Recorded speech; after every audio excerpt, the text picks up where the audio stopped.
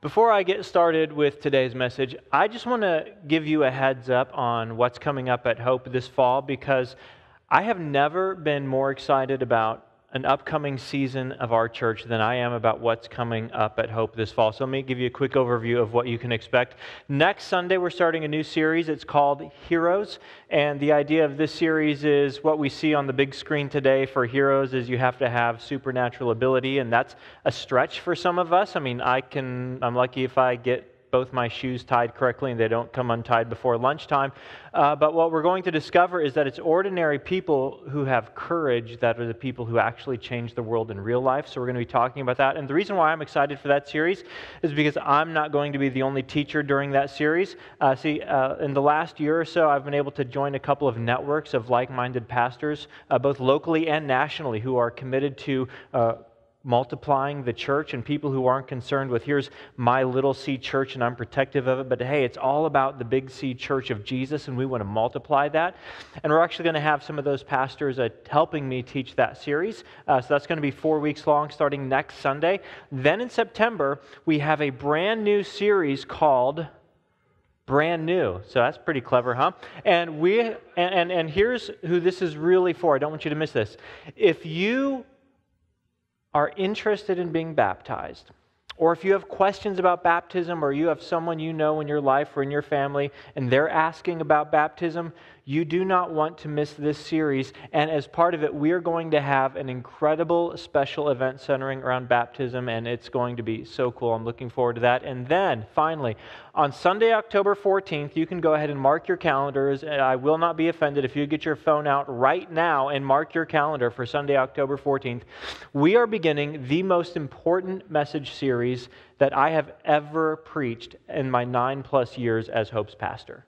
We're going to spend 5 weeks talking about the next season of Hope, what's coming up, how we're going to launch to our next stage of impact as a church. So that's coming up Sunday, October 14th, and I'm so excited for that one. I kind of wish that today was already October 14th. No intention of throwing shade on the last part of our series, Shadows. Anyway. That's all I got. It's all I got today. I hope you enjoyed it. But today we are wrapping up our series Shadows, and if you've missed it, we've spent most of the summer talking about the life of a very important historical figure, a man by the name of Moses. And he's so important biblically, his life covers 4 books of the Bible. He's so important historically, Jews and Christians both look to him as a forefather of their faith. But he was important just in his own generation. He gave social and economic freedom to an entire ethnic group of people. Some 2 million Hebrews were in slavery in Egypt, and he liberated them and led them out and established them in a brand new land. And so today, we're wrapping up his story. It's not the end of his life story, by the way. You cannot possibly cover the life of a historical figure this significant in only 8 weeks. I've been carefully selecting which parts of his life story we're looking at.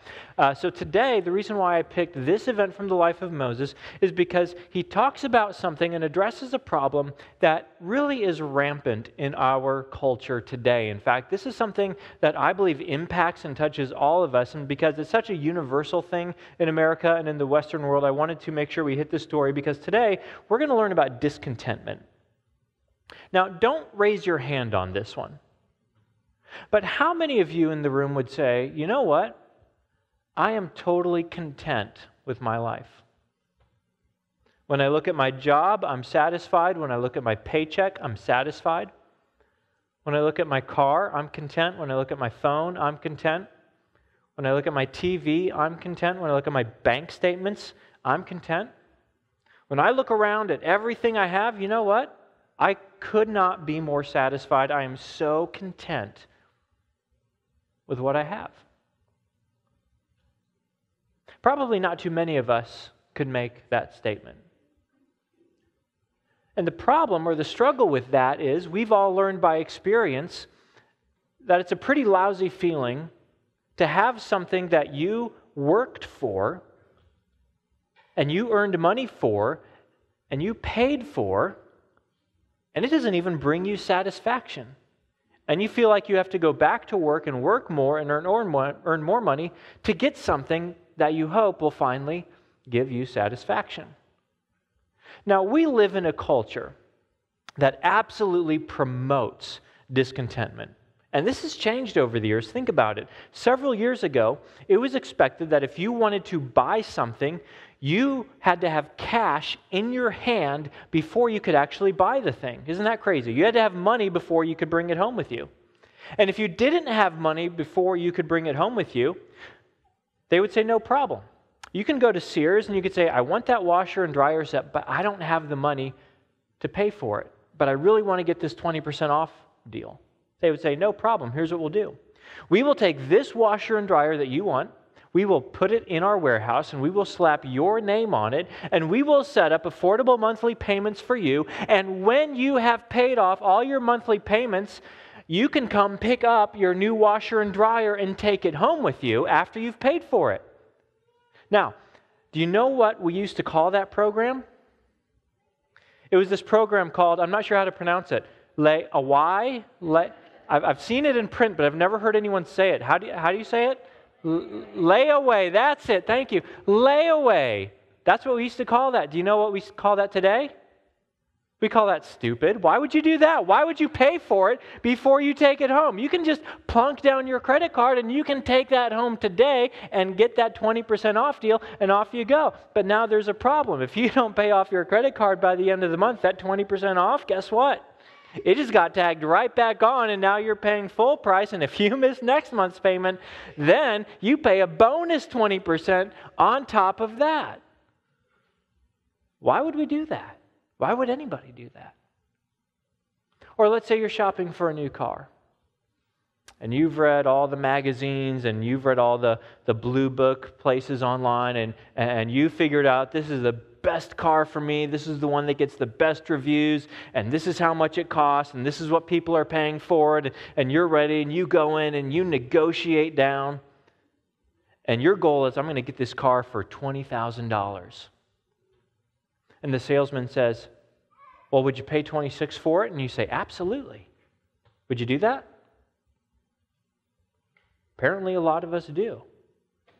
Because once we take it home without having money for it, we finance it and we start making payments on it, and we are willing to pay $26,000 for a $20,000 car that's worth $15,000 as soon as you drive it off the parking lot. Now, who would do that? People who struggle with contentment would do that. Now, this is an epidemic thing in our culture, and we are all shaped by our culture on this one. Because one of the things that fuels discontentment in our lives is awareness. Awareness fuels discontentment. Have you ever been perfectly satisfied with something you owned until you found out there was a better one?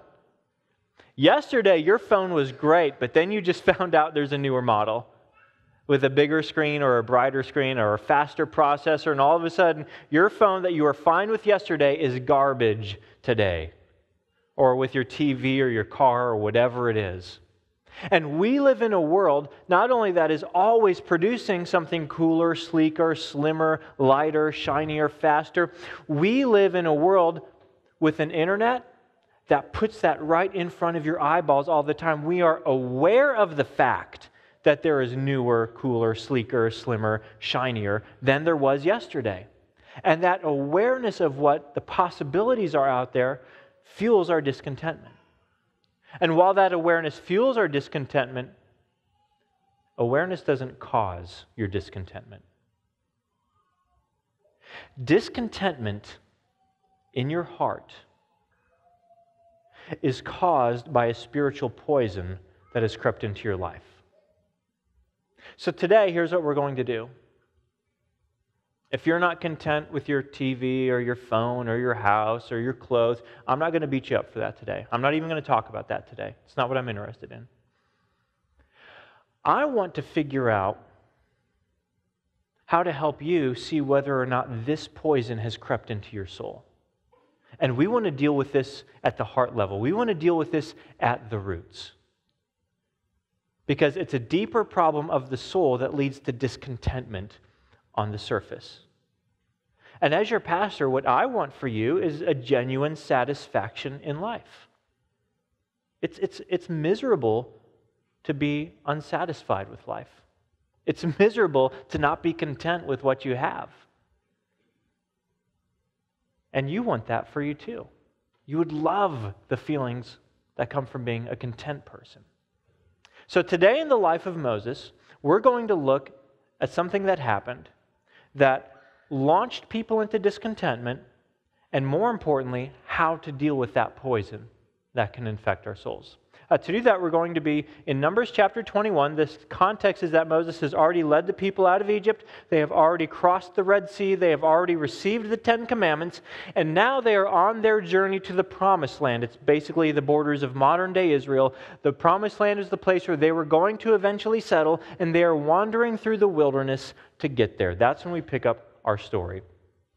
They traveled from Mount Hor along the route to the Red Sea to go around Edom. So they went to this country called Edom. They knocked on the door and said, hey, can we pass through? If our animals eat any food, we will pay for it. And the Edomites came out and said, nope, road's closed, time for a detour. So they go around this country of Edom, adding many miles onto their journey. Now, what happens is the people start reacting kind of like kids do on a summer family vacation road trip. And there's a detour and it's hot out. The kids start to get hangry, which makes dad pretty hangry too. That's kind of the setting here. But the people grew impatient on the way. They spoke against God and against Moses and said, why have you brought us up out of Egypt to die in the wilderness? There is no bread, there is no water, and we detest this miserable food. It's like mom's passing back the goldfish and they're just knocking the cup away. I don't want any goldfish. I'm tired of goldfish. I want Mountain Dew, not water. They just start complaining. Now, what was the miserable food they were complaining about? Here's what's fascinating. Since they were moving across a desert wilderness, there were not enough food supplies for that many people. There were some 2 million people. So God did something miraculous. Every morning when the people came out of their tents, they found that the ground was coated with food. And they didn't know what to call it, so they called it manna, which translated from Hebrew into English means, what is it? So they just had, what is it? New breakfast cereal. So put your favorite cartoon character on, have a bowl of manna. But we're told by Moses that it basically tasted like fresh baked honey biscuits. That's what I say. I wouldn't mind waking up every morning, go out on my front porch, grab the newspaper and some fresh baked honey biscuits. That sounds pretty okay.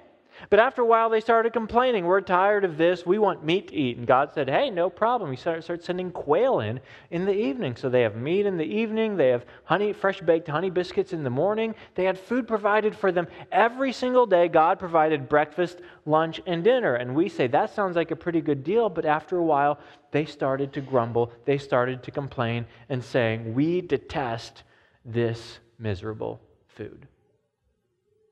What's going on? What's going on is that they have become, in their soul, infected with a poison that has been around for a very, very long time.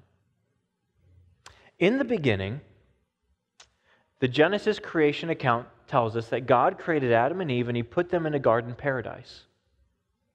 And when He put them in the garden paradise, He said, the whole place is yours. Eat anything you like. Enjoy it. It's all for you. There's one thing that belongs to me. It's the fruit of this tree. From this one tree, you cannot eat the fruit from this one tree. Everything else in the world is yours to eat. And in fact, the whole world is yours. Go, explore it, subdue it, rule over it. Have fun, have a great time. The entire planet is yours. The fruit of one tree belongs to me. And God did that so that His perfect creation, who saw His face, could have one way they could show, I trust you, God. I love you, God. You before me, God. But a serpent slithered into paradise. And the serpent whispered a lie. Are you really going to be content when that fruit is right in front of you? God is not giving you everything He could give you. God is not good. He's not giving you what you deserve. You deserve that fruit. Look how good it looks. Doesn't it look delicious? Doesn't it look great? He increased their awareness of the forbidden fruit they were not to eat. And when they believed the lie, the venom of the serpent entered their souls. And they no longer trusted that God loved them, that God had their interests at heart. And they were poisoned. Paradise itself was not good enough for them anymore. And ever since that time, that poison has existed, and that poison has affected millions and billions of people throughout history. When a soul becomes infected with that poison, it doesn't matter what you put into it, nothing is going to satisfy it. At first, the marriage is wonderful. After a while, you're sick of him, you're sick of her. At first, the job is wonderful. After a while, you're complaining about it. At first, the car is amazing. After a while, it's just frustrating. And let me tell you who has learned this better than anyone. It's not those who have to go into debt to acquire more. It's those of us who are the most accomplished and successful and wealthy. Because you can just go out and upgrade. You can get the next best thing, and just like an addict gets a hit, it's a high from a new hit. When we acquire the new possession, we get that temporary rush of dopamine, and it feels great, but it wears off, so you go out looking for the next high and acquiring the next thing, but it doesn't matter what you put inside that emptiness in your soul, it will not be satisfied. It happened in paradise. Paradise wasn't good enough for Adam and Eve anymore. It happened with the people following Moses in the wilderness, and it happens to us today. So here's what God did about their grumbling. Then the Lord sent venomous snakes among them. They bit the people, and many Israelites died. Now, we look at that and say, well, that's a little extreme, don't you think? Isn't that like Dad finally snapping, driving the minivan, pulling over, saying, all right, kids, I've had enough? Well, on the one hand, how do you get the attention of an entire nation of people so that they would turn around in their behavior and make them aware of the problem deep in their souls? But on the other hand, this is actually the most fitting thing possible that God could do. In English, it says that they were venomous snakes. The Hebrew word for venomous actually means fiery. They were fiery snakes. Now, venomous is obviously the right English translation. But I think fiery is an important word because when someone was bitten by the snake and the venom, the poison entered their bloodstream, it was fire. It was a fire that could not be quenched. It was a fire that spread throughout their entire body, and it was thirsty for more, but it could not be satisfied. That's exactly what was going on in their souls. They could not be satisfied with what they had. Which is why it was the perfect response from God. If you're taking notes, here's our first fill in the blank. The poison in their bodies mirrored the spiritual poison in their souls. And it got their attention. So here's what they did next. Verse 7. The people came to Moses and said, "We sinned when we spoke against the Lord and against you. Pray that the Lord will take the snakes away from us." So Moses prayed for the people. So the first thing they do, they go to Moses and they try and patch things up. Hey, buddy, sorry about that whole grumbling thing against you. We were out of line. Now, on the one hand, they had to do this because, as we've said throughout the series, Moses was a mediator. He represented the entire nation of people to a holy God, and they needed him to go to speak to God on their behalf. On the other hand, there's another spiritual principle that is at play here, and it is the importance of having and maintaining healthy friendships in the good times so that you have the right people around you in the bad times. In fact, here's the fill in the blank. Spiritual healing often requires friends.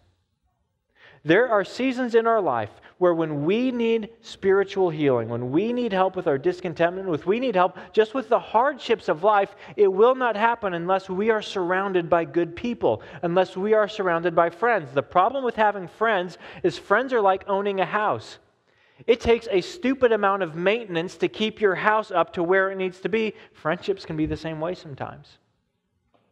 Sometimes they can annoy you. Sometimes they can frustrate you. And you're busy, you have work, maybe you're raising a family of your own. Who has time to maintain friendships? But when we walk away from our friends, especially our Christian friends,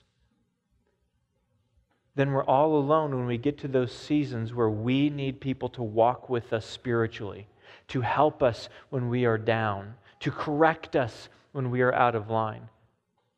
People who love us and accept us just the way we are and love us so much, they're not going to let us stay the way that we are.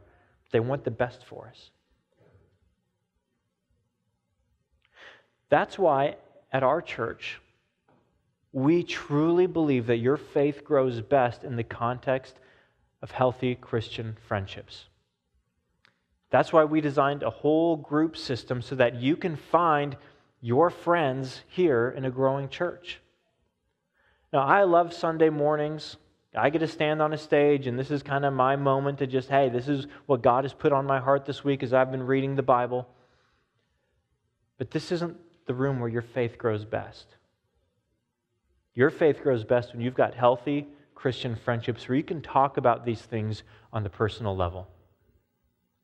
That's why I want all of you to sign up for a group.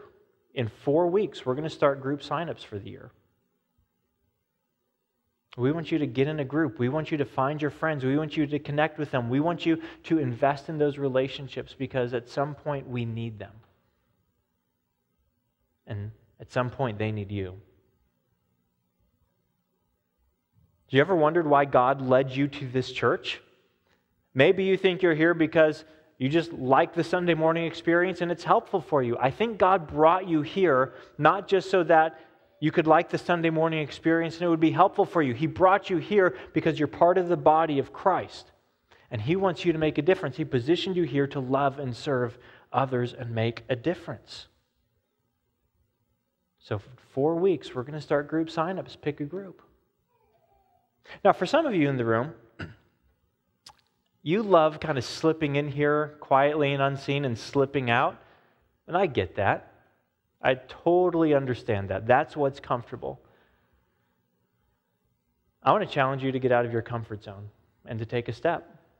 If you've never been in a group before, your step is to join First Group. And starting in just a week and a half, we have a brand new First Group starting on Wednesday nights. It's only 8 weeks long. And in First Group, 2 things are going to happen. You're going to meet some new people, so you're going to have the opportunity to build some of those friendships. And you're going to learn how to leverage our church for your faith in God to grow bigger. It's going to be at our offices. I'm going to be there. And I want to challenge you to take that step. You can get more information at guest services on your way out. But the truth is, in our lives, spiritual healing often requires friends. But here's the second thing that we see in this that is definitely true. Spiritual healing requires the end of excuses. The people come to Moses and they say to Moses, we sinned. We're going to stop blaming. We're going to stop saying life was better in Egypt. We're going to stop saying we're the victims. Hey, Moses, we sinned. We sinned against God. We sinned against you. And until you're ready to end the excuses, the poison of discontentment will continue in your souls. What excuses have you been making to justify your discontentment? Well, I work hard, so I deserve more. I'm worth it. I deserve that. I've put up with so much. I should have more. What excuses need to end in your life if you're going to be healed from discontentment so you can get to the place where you are a person who is genuinely satisfied with what you have in life, so you can enjoy what you have in life. So the people go to Moses, they apologize sincerely, and Moses goes to God and says, I'm going to pray for you guys. Let me go to God, and we'll see what God says about this. Here's what happens. The Lord said to Moses, make a snake and put it up on a pole. Anyone who is bitten can look at it and live. So Moses made a bronze snake and put it up on a pole. Then, when anyone was bitten by a snake and looked at the bronze snake, they lived. Now, this is the weirdest solution anyone could possibly imagine. Okay, Moses, people are getting by poisonous snakes. Well, here's what I want you to do. Make a big bronze statue of a poisonous snake. And then put it on a big pole so that everyone in the camp can see it, so that when they're bitten by a snake, they can look at the statue of the snake, and then they're going to live. This does not make any sense. First of all, it doesn't make any sense psychologically. How would that make the people feel every morning? They wake up, they walk out of their tents, grab some manna, look up. There's the reminder of the very thing that's killing them. How would that give them any hope? How would that give them any optimism? Doesn't make sense. It doesn't make sense theologically. In their worldview, snakes were evil. I thought someone would give that an amen. Snakes are evil. They're scary, right? And it goes all the way back to the Garden of Paradise. Snakes are evil. They were an unclean animal. It doesn't work psychologically, it doesn't work theologically. Why would God have Moses make a statue of a snake and put it on a pole? The truth is, I don't think they ever knew the answer. I don't think this ever made sense to them. But it does to us. And to figure out why, we have to look at something Jesus taught. So we're actually going to jump to the life of Jesus now. He lived 15 centuries after Moses. And one time in John chapter 3, Jesus was meeting with a man named Nicodemus, who was an important man, an official, a Pharisee. And when he was conversing with Nicodemus, Jesus gave the most famous quote he ever gave, probably the most famous verse in the entire Bible, John 3:16, "For God so loved the world that he gave his one and only Son, that whoever believes in him shall not perish, but have eternal life." But we're not going to look at John 3:16 today. We're going to look at the verse that came right before John 3:16. And do you know what verse came right before John 3:16? John 3:15, that's right. Some of you also must have gone to seminary. You learn a lot of Bible that way. We're going to look at John 3:15 today because Jesus explains the significance of the snake, and it is significant if we are going to be healed from discontentment. So I'm going to start with John chapter 3, verse 1 to get the context for it. Now, there was a Pharisee, a man named Nicodemus, who was a member of the Jewish ruling council.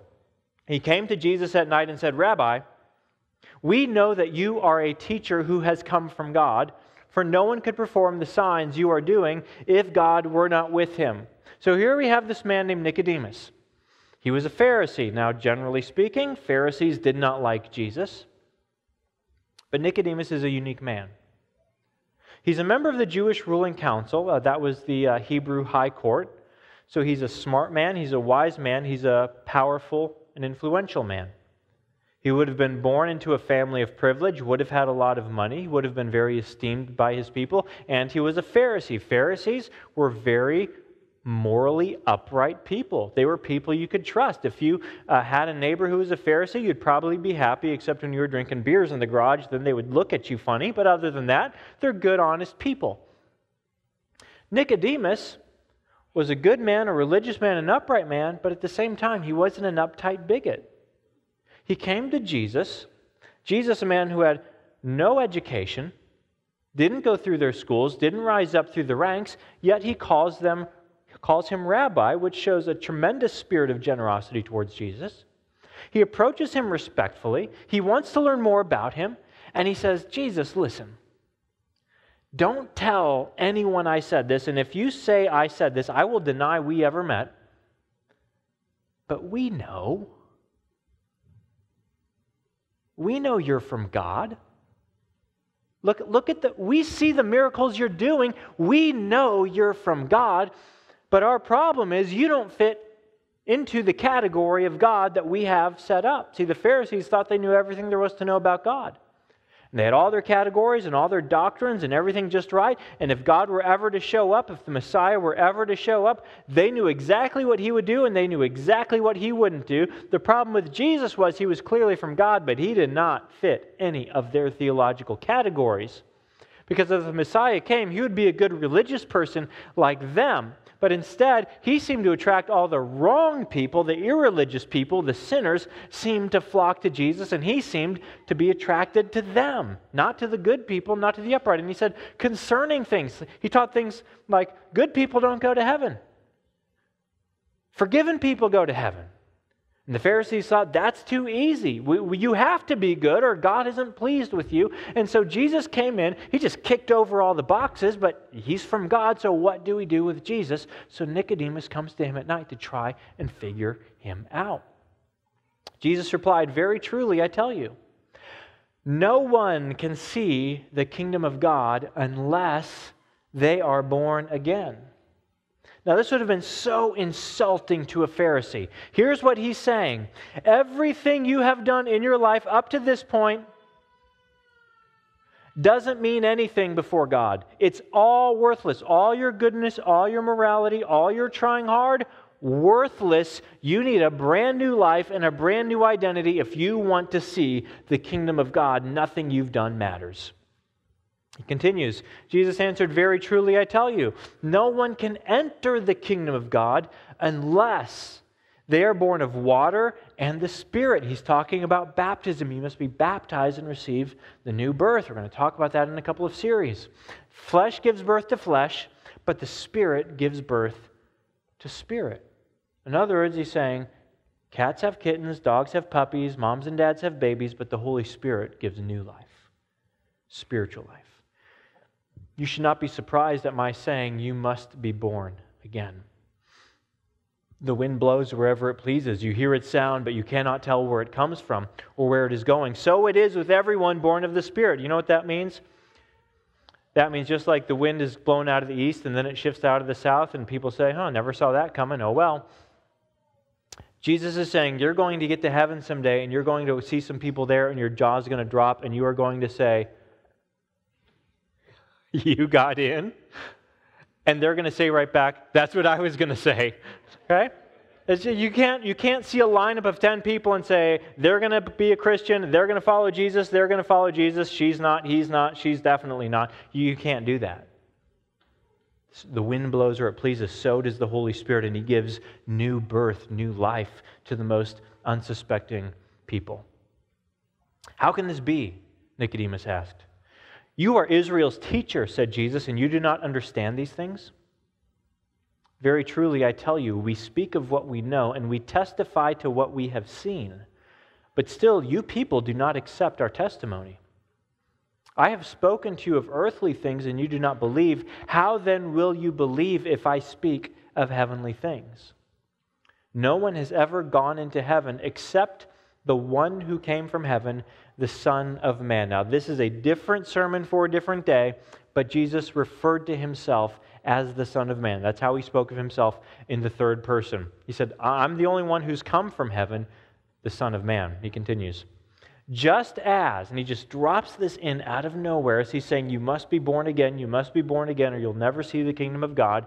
Just as Moses lifted up the snake in the wilderness. Hey, Nicodemus, remember when you were a boy growing up and you would go to the synagogue and they would read the book of Numbers and there was that one story of how the people complained and the venomous snakes came out and then Moses made the bronze snake and when they looked at it, they lived? Yeah?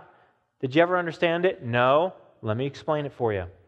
Just as Moses lifted up the snake in the wilderness, so the Son of Man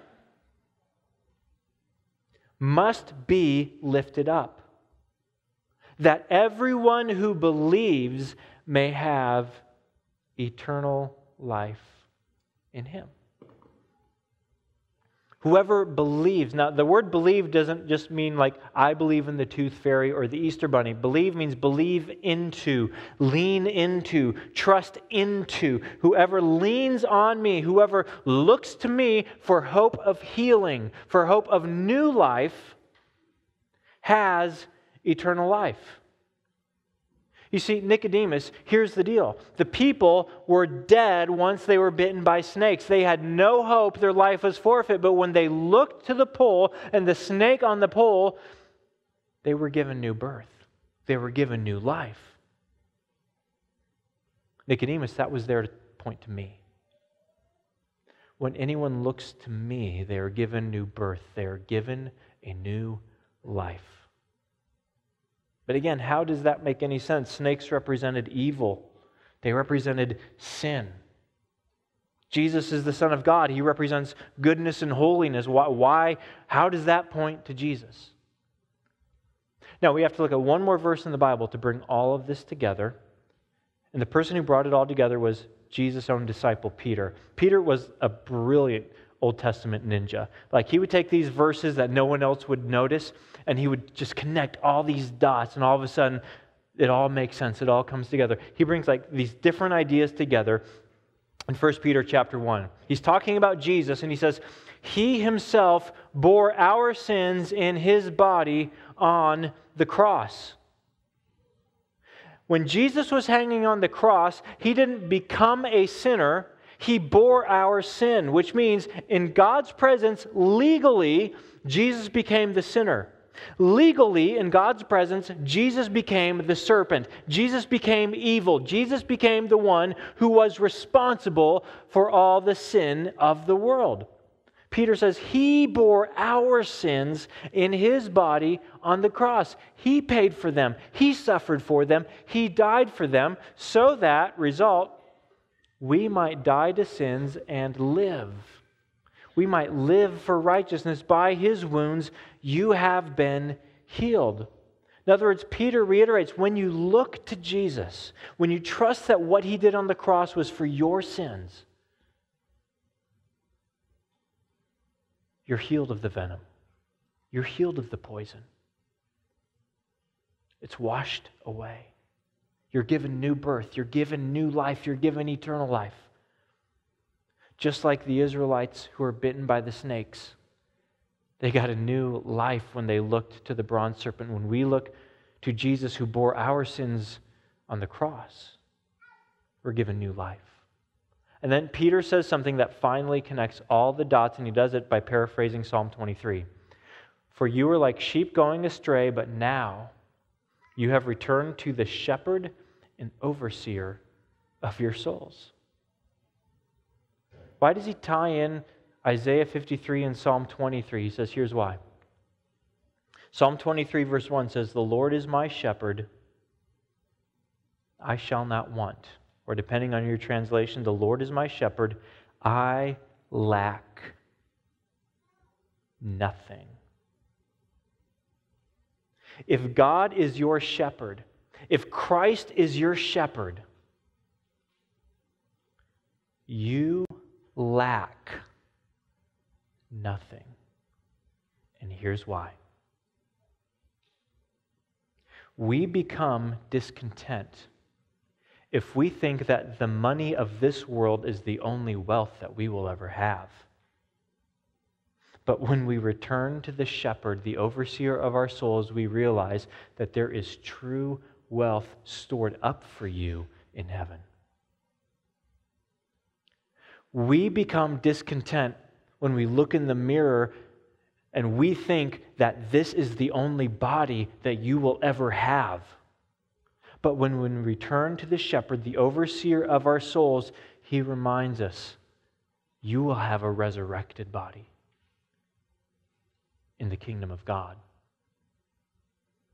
When you look around at your family and you think your family by blood is the only family you are ever going to have, when you return to the shepherd and overseer of your soul, you realize you have a family by the blood of Christ. And they will be your perfect family forever. When you look to Jesus and realize He is my shepherd, He leads me beside still waters. He makes me lie down in green pastures. He restores your soul. He guides you in righteous paths for the sake of His own name.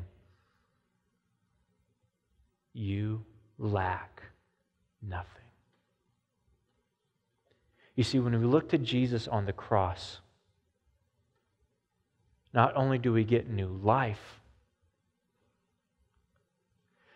but as we look to Jesus on the cross, we get healing of our souls.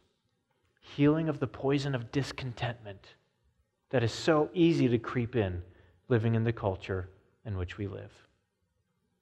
So if we put all this together, here's the bottom line.